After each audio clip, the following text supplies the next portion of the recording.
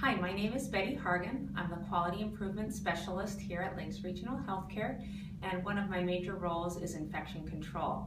Our mission here at Lakes Regional Healthcare is to improve the health and well-being of patients in the greater Iowa Lakes area. Historically, we have treated patients and helped patients with illnesses and injuries, which we always are doing, but more and more our focus is on prevention and wellness of our population.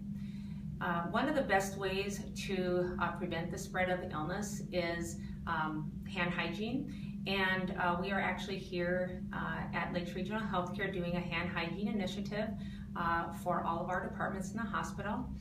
And according to the World Health Organization and the Center for Disease Control, there's actually three hand hygiene methods and techniques, and they're on a scale of from good, better to best. And good would be using regular soap and water. Better would be using antibacterial soap and water.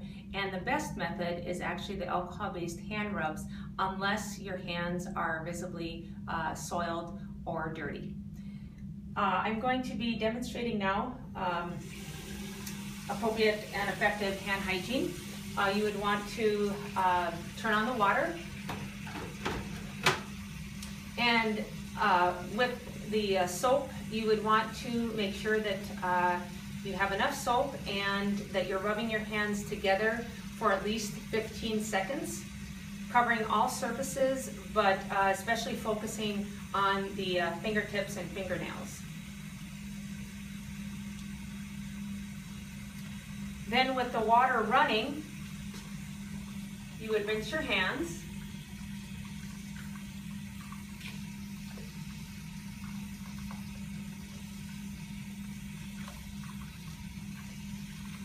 Leave the water running to grab a disposable towel or towel.